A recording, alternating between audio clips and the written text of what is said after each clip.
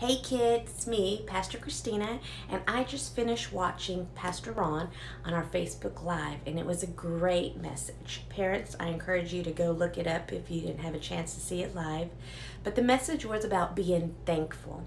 And kids, this week might have been a little hard, or it still might be hard. It might even get harder. But you know what? We have to choose to find something and be thankful for it. You know, I was reading in Psalms 9:1. It says, I will give thanks to you, Lord, with all of my heart, and I will tell of all your wonderful deeds. That's Psalms 9:1.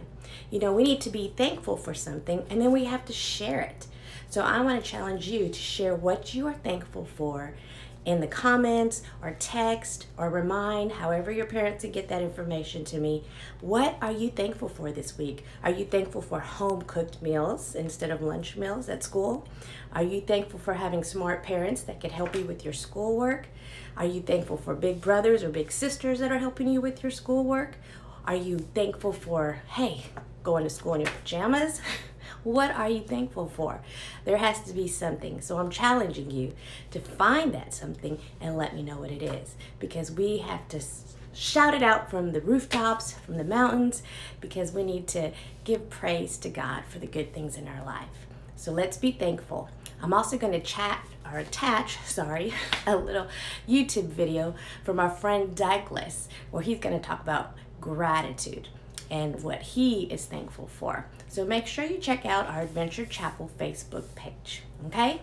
Love y'all. I'm praying for you. Let me say a quick prayer real quick. Lord Jesus, I just thank you for my Adventure Chapel kids. Lord, I am missing them. Lord, I know they're just right now kind of, things are going crazy, and Lord, they don't have a routine yet, and some of them are getting it. But Lord, I just pray that you would help them to just, Lord, to be in a state of learning as students, to help their parents, Lord, to be the best students that they could possibly be for their parents. And Lord, for them to recognize that this is something new for all of us, Lord. And so, Lord, help them to understand their schoolwork, Lord Jesus. And Lord, we just give you praise for being such a good Father, Lord Jesus. Be with my kids, all of their prayer requests that have been coming in.